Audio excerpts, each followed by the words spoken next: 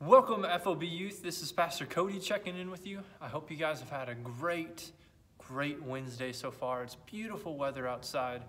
I can look through the front doors of our church, and it is just wonderful outside. So I hope you guys, with your days off, you guys are taking the time to enjoy what God has gifted us. And I am excited for this week, for tonight. Why? Because we have finished our last series, and we are jumping into our new series, which is called Why Not Now? And so we're starting that this week, but I want to give kind of an overview of the series, and then I'll dive into what we're talking about today. So the Why Not Now series that we're doing is something that I want to challenge us during this quarantine. Why not now? I don't want it to just be a phrase of, oh, why not now? Or why not then? Or why not this? Or why not that? But I want it to be a posture that every student and leader and parent can have during this coronavirus pandemic and quarantine season that we're going through.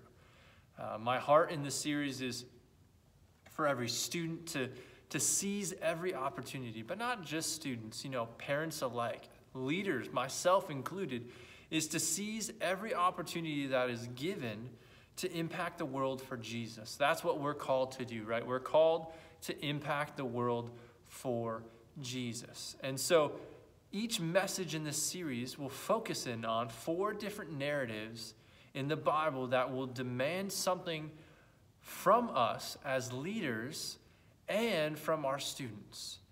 This series will be setting up the momentum for the rest of the school year, for the rest of the year, as we're not having school anymore. That this can be a posture, this can be a challenge to push momentum going into summer, going into the end of this COVID-19 season.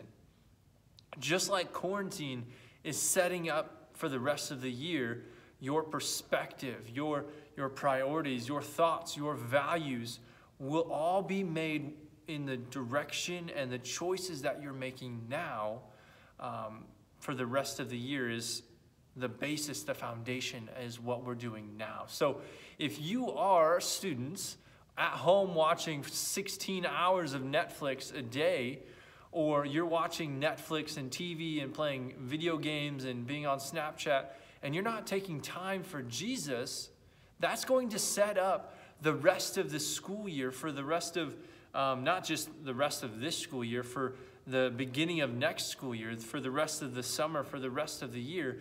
Things that you're putting in place now will be a result later down the road. So it is important of how we're doing it now. Why not we do it now rather than waiting till later? And so our first message in this series is talking about, it's titled, Stand Tall. And what we're focusing in on tonight, today, this Wednesday is the first week we're focusing on the narrative of Stephen and how he stood up for his faith. But not only that, but he saw Jesus standing next to the throne of God in heaven to honor Stephen's martyrdom in return. So Stephen stood up for his faith, got persecuted, and was literally stoned because of it. But in that, he saw Jesus standing as he was becoming a martyr for his faith. So the why not now demand, or the win, the point of tonight is for students to make their stand for Christ with the full knowledge that Jesus is standing for them. The time for them to stand is now. The time for us to live our faith out is now. Not later, but it's now. And so we're focusing in on the book of Acts, chapter 6 and chapter 7. And so when we decide to take a stand or not to take a stand, because there's 2 choices. You can either stand up for your faith or you won't. There's no in between. You can't be like kneeling or like squatting. You have to be, you either stand or you're not. You're lukewarm or you're not lukewarm. You're either hot or you're cold. There's no in between with God. And so when you decide to or not to, your life tells a story louder than any words you could ever speak. There's the saying, you talk the talk, but you don't walk the walk. So when you say things, if you're not backing it up or even leading it with how you're acting or your actions, how the way you live, your words will be useless. Your words will be meaningless. Words are powerful. Yes, let me tell you, they are powerful. But even more powerful is the life you choose to live, is the way that you're directing. And, I don't want to focus in. I'm not talking about grave tending life where your only focused is on the end goal, the end where you're focusing on the end times or focusing on one aspect. I'm not talking about that. I'm talking about a life that overflows so much that everyone and everything is impacted in its way or in its wake, and they're changed forever. This is the kind of life that Jesus promised you long ago, promised me, promised us long ago, and it's the kind of life that he expects us to begin to live. So even when others may threaten to tear us down, God is calling us to take a stand. He told us that life isn't going to be easy, and it's going to cost us in the long run. I know for me, when I had to choose between the world and God, when I chose God, there were things that were stripped of me, or there were things that had to be changed in me, where I had friends leave, I had relationships be broken, I had things happen that was not the easiest or didn't feel the best, but it was worth it in the end. And so as we move into the story of Stephen, we're going to look at a little bit of, who was he? Does anyone remember who Stephen was in the Bible? And so if you don't, he was, a little backstory, he was one of the men chosen to help distribute welfare or food or goods to the Greek widows. And so in that, he was also a martyr, which is basically he died for his faith, and he was persecuted. And so this is found in Acts chapter 6, and it kind of goes to the beginning of chapter 7. And so we look at Acts chapter 6 through 7:1. I'm going to kind of paraphrase it a little bit. But so Stephen was a man full of grace, faith, power, and the Holy Spirit. He did great wonders and miraculous signs among the people. He was known for knowing Jesus. And some men he began to argue with, or not him, but they began to argue with Stephen.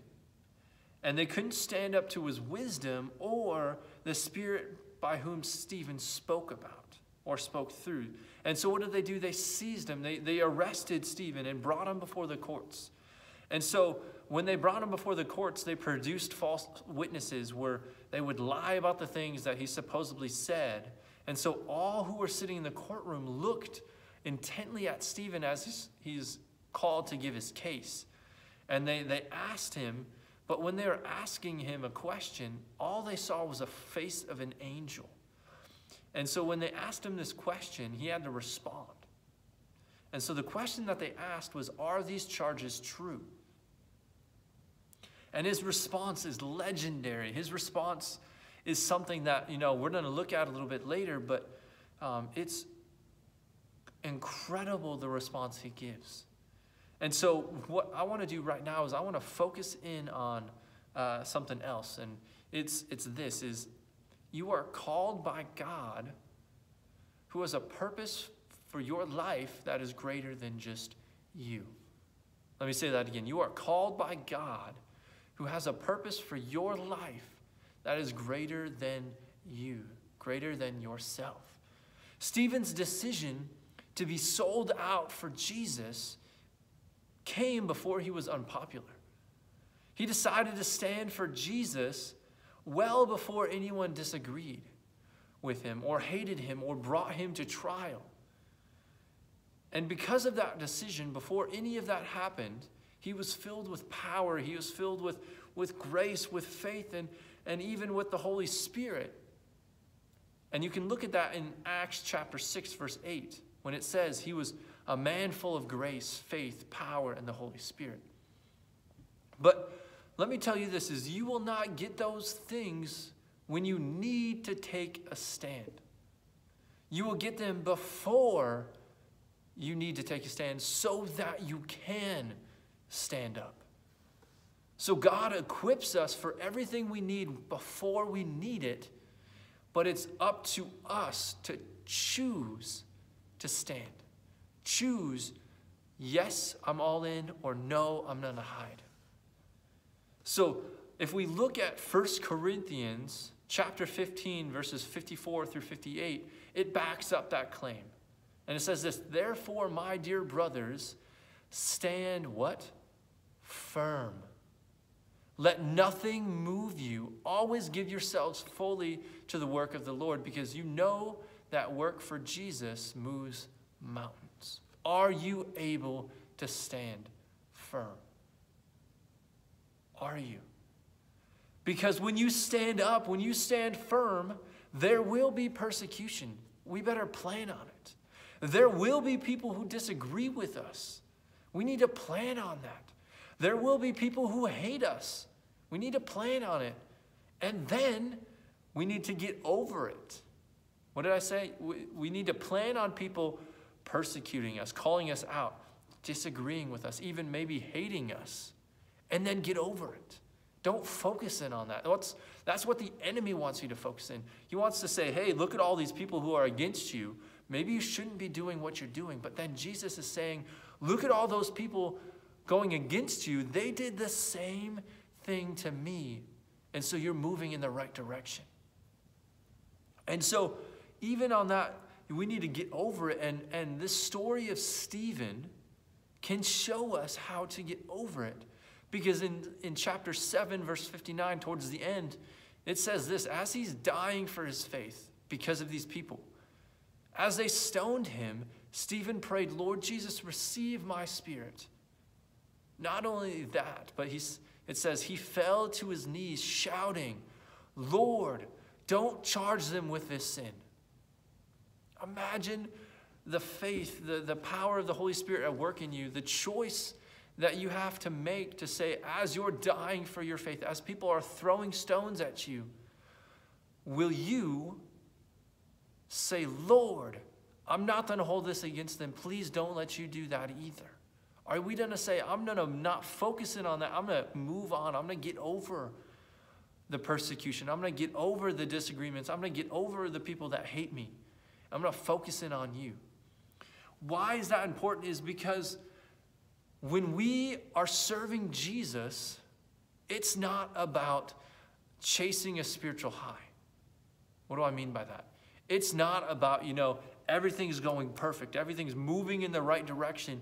We're feeling like Jesus is moving mountains before us. We're at camp. We're at youth service when we're able to meet. We're at breakaway, and God is just falling in the room. And all of a sudden we get out of that and we're glowing. And then we go back home and we miss that. And so we try and reach for it, and we never quite get it. But we're always trying to chase that next spiritual high.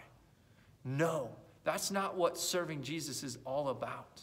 Yes, we're in need of encounters with Jesus, but it's not that. It's this. It is about taking a spiritual stand. That no matter what happens, I'm going to stand firm. Why is that? Because, when you're reaching for that next spiritual high, you're ebbing and flowing just like waves in the sea. You're going one direction, and then you're going the complete other direction. And so if we don't stand for Jesus and the foundation, we will fall for everything else. We'll go after this pastor. We'll go after that pastor. We'll go after this motivational speaker. We'll go after this word of knowledge. We'll go after this story in the Bible or aspect in the Bible that's been skewed, thinking it's truth.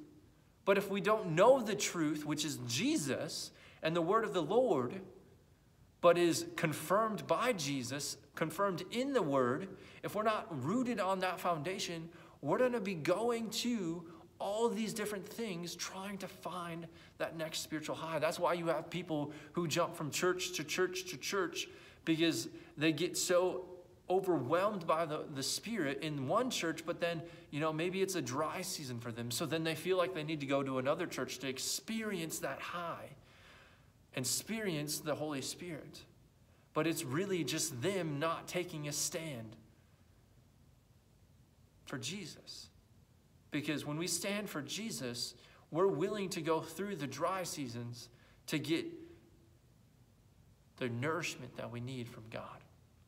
And so, if we don't stand for Jesus, we will fall for everything else. And this is where this is where Stephen, made his decision. And it's where he became sold out for the cause of Christ. It was before position. It was before authority. It was before persecution. He made that decision by himself. And so when he made this decision to be all in, to stand firm for Christ, any cowardice, any cowardly thought was melted away, and instead boldness was planted in him as he grew a backbone and became brave and followed Jesus. Why? Because Jesus will give us that strength to keep pushing through. He knew this thought that, persecution was coming. That if he opened his mouth back then, if he opened his mouth about Christ, he would most likely be stoned. He would most likely be imprisoned. He knew that. But he also knew that if he backed out now, that every believer watching him would do the same. And so he made, not his family, not his friends, not even his youth pastor, he made a decision. And it's the same decision that we need to make tonight. And it's a decision made with the understanding that we need to take a stand for Christ. And we have two options. We have the easy route, which is, hiding. And we have the route that will cause persecution and, a little trial here and there and maybe some big trials. But not only that, but it's made with the understanding that the only way to keep rocks or, jabs or disagreements or people hating us from being thrown at us is to hide under the rock. I think of this picture in my mind of SpongeBob and Patrick. And Patrick literally lives under a rock. And that's kind of what I picture us. If we don't stand up for Jesus, we're like Patrick hiding under the rock, acting like everything is okay, but really we're in the darkness and we're choosing the easy route out. And so when we choose to hide under the rocks, your life is spent running from your destiny, running from your calling. And that's worse than any rock or any persecution that could come our way. It's the decision to take a stand or hide under a rock is what we need to make tonight. And so Stephen was not about to let that happen, not about to let his destiny, his calling from Jesus be undermined by him and his feelings or emotions or the hard things that he might have to face. They asked him if these accusations were true. And like I said, his response was legendary. It was awesome. Why? Because he replied not with a defense for himself, but a sermon about Jesus. He literally recounted Abraham, Jacob, Joseph, Moses, Joshua, and David's story, and then calls them out for how they're living. And at the end, when he calls them out, he does it in a way that is so not just his knowledge, it's definitely God's knowledge. And so he says this, and he goes on, and I'll even tell you where this is found. And so it's in Acts chapter 7, and you can look at his response after they asked the question, are these accusations true, in verse 1 in chapter 7. His reply in chapter 7, verse 2, all the way to the end is this. He says, brothers and fathers, listen to me. Our glorious God appeared to our ancestor Abraham in Mesopotamia before he settled. And he goes on to recount Abraham's story. And then he goes into Jacob and Joseph and Moses and Joshua and David. And then at the very end in verse 51 through 60, he says, you stiff-necked people with uncircumcised hearts and ears, you are just like your fathers. Why? Because you always resist the Holy Spirit. Was there ever a prophet your fathers did not persecute? So he's calling them out for all the prophets before them that were persecuted for their belief, for what they've done. And they even killed those who predicted the coming of the righteous one. And now you have betrayed and murdered him, being Jesus, you who have received the law that was put into effect through the angels, but have not obeyed it. When they heard this, they were furious, because he was calling them out for what they have done. And so as he was saying this and calling them out, full of the Holy Spirit, looked up to heaven and saw the glory of God and Jesus standing at the right hand of God. And he said this, look, I see heaven open and the Son of Man standing at the right hand of God. At this, they covered their ears, and yelling at the top of their voices, they rushed at him and dragged him out to the city and began to stone him. While they were stoning him, Stephen prayed. So imagine rocks being thrown at you, and he's praying, Lord Jesus, receive my spirit. Then he fell to his knees and cried out, Lord, do not hold this sin against them. When he had said this, he fell asleep and died. So what I found the most interesting thing in this passage is not what Stephen said, but it's what Jesus did. Every place you look in Scripture, Jesus is seated at the right hand of the throne of God. There is no other place you can look in the Word where Jesus is standing except here. And so when Jesus usually sits at the right hand of God, but when one of his saints die, he stands. And so when a king stands in the throne room, everyone present stands as well. So everyone was standing for Stephen as he was dying for the cause of Christ. And so what I want you as students, staff, parents, myself alike, to remember is when you stand up for Christ, nothing, not one thing can stand against you. Why? Because Jesus is standing for you. He's standing for me. So the perfect time to stand for Jesus is every time. Why? Because nothing can come against us, even if it means death. Why? Because we have eternal life. So my question is, when was the last time you stood up for something? When was the last time you really took a stand for what you believed in Christ? It didn't matter who disagreed. It didn't matter what people said. They may have teased you. They may have called you out. They may have bullied you. But all that mattered to you was that you stood your ground for Christ. When was the last time you did something like that? Serving Jesus is like that. So let the sticks fly, let the stones fly, let the haters hate. Why? Because you have something bigger and stronger in your life than any of those things.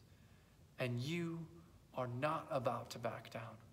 I believe in you. Jesus is fighting for you. And so as we close today, as we close this week, our week 1 of Why Not Now, I want to do this. I want to say, why not now? Why not now that we stand in the gap for those on the front lines of COVID-19 in the medical field, in distribution, in transportation, and teachers alike, people who are, all of a sudden affected by this. in teenagers' lives, in families' lives. So I want to pray for those in the medical field, the distribution or transportation field, and teachers, because they and their jobs are so crucial and so affected by this right now. But what I want you to do, teenagers, parents, friends, FOBU fam, I want you to do this, is I want you to either tag one of them who is in the medical field, transportation, or distribution field, so like FedEx, UPS, mail, anything like that, or a teacher that you know. And I want you to either tag this sermon, I want you to share it with them, or I want you to message someone that you know to listen to this on YouTube or on Facebook in our group. Whatever avenue you need to, but I want you to tag someone you know that's in the medical field, transportation or distribution, or a teacher. Why? Because I want us to pray for them and stand in the gap for them. And I want them to know that we're standing for them and fighting for them as they are fighting for us. So please, please, please, FOBU fam, do that for me. And let's pray together for them. So let's pray. Lord, I thank you so much for this week, for this new series that we're standing tall for you, God. But likewise, when we stand tall for you, things start to happen. Miracles start to work. Things start to happen that we've never seen before. And so as we are on the forefront of this COVID-19, that it is still running rampant in Iowa and all around the world. There's some places it hasn't even peaked yet, God. So I pray for everyone in the medical field right now. Lord, as they are fighting for us, as they are trying to just be there for the people who are hurting, trying to nurse them back to health, as they're trying to help them get back on their feet and stay healthy, Lord. I pray for the health of every medical physician, every doctor, every nurse, every volunteer that is working at hospitals right now in Cedar Rapids, in Iowa, and in the world. God, I want to fight for them. I want to pray that you keep their families and you keep them healthy. But Lord, I pray that their hands would be filled with your supernatural blessing and power, God, that as they are touching these patients, as they're trying to save these patients that are being affected by COVID-19 and other things, Lord, that when they place their hands or come into a room, God, I pray the presence of God would come with them and heal those patients in the hospitals, in those temporary pop-up hospitals that they've been creating, God. Lord, I pray for their families as they've been giving up time with their loved ones. And Lord, I pray for safety for them as these nurses and doctors and volunteers are coming back home. Lord, I pray COVID-19 have no authority or no reign in those families' lives. Lord, that they would not bring it back home at all. It would be killed on the way back from their job. Lord, I also pray for anyone that is in transportation or distribution, God, in FedEx, UPS, the post office, anything that is transporting goods. Lord, that you would keep them safe, Lord, that you would help them and give them strength and watch over them and their families as well. And then I want to lift up the teachers, God. Lord, as the teachers are now out of a job basically until next, or this fall, until next school year, God. I pray, Lord, that they would find creative ways to reach their students. But also, Lord, I pray that you would help them in this time of uncertainty, Lord. Help them help their students. And Lord, I pray for those students that these teachers can't have that contact with, that they can't love on them. They can't share the word of God through their actions or their love, Lord, that they are at the mercy of their families and their family lifestyles, God.